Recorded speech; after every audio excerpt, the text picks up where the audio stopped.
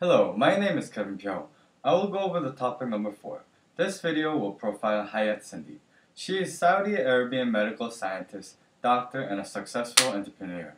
She was the first Saudi woman to earn a scholarship to Cambridge University and is the first woman in the Gulf to earn a PhD in biotechnology.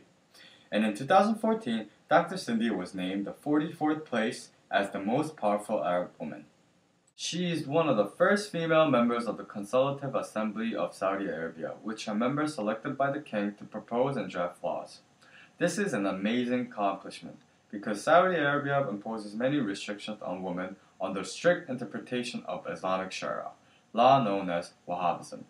Genders are strictly segregated, women are banned from driving, women need permission from a male relative to travel, to get married, and even to enroll in a higher education. Taking into account that Saudi Arabia is particularly strict on women for cultural and religious reasons, it is clear that Dr. Sindi holds great influence and is a respected scholar in Saudi Arabia. In 1967, Hayat Sindi was born in Macau, Saudi Arabia. Ever since childhood, she was creative and she was a dreamer. But most importantly, she wanted to serve humanity. She wanted to make a difference in the world like others who have with the help of science. She greatly admired Marie Curie, a pioneer researcher on radioactivity, and Isaac Newton, one of the most influential scientists of all time, and as a key figure in the scientific revolution. And just like them, Dr. Sindi wanted to help the needed with her breakthrough in science technology. She believes that many people are dying because they cannot afford or have access to tools to manage health conditions. Founder of Synoptics Technology with Saudi Arabian seed funding, Hayat Sindi's major invention is called a magnet acoustic resonance sensor, a diagnostic device that can monitor health conditions and diseases. Furthermore, she emphasized the use of affordable technologies. She plans to use materials such as paper, plastic, and glass as biochemical sensor with thermoelastic probe in which a drop of blood can give result of a health diagnostic within minutes. It is a breakthrough science technology soon to be released. Upon researching Dr. Sindi online, I came across a YouTube video that I would like to share.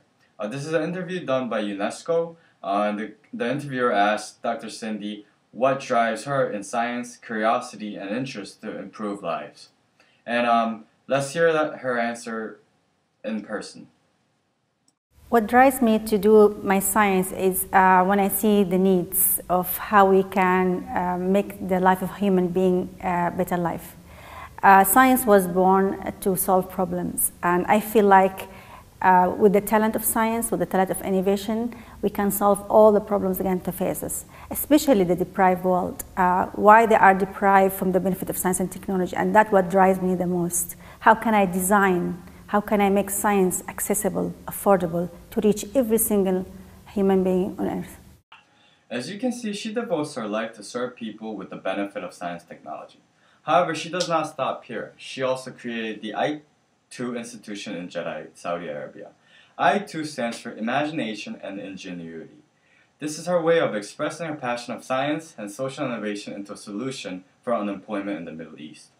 With nearly 40% of Arab population being 18 years old or younger, the region needs a solution that's both sustainable and scalable. I2 gives opportunities to young local scholars by sponsoring their inventions and business plans and providing with mentors. She supports many young generation and especially aspires women to become scientists and confident to make a difference in the world.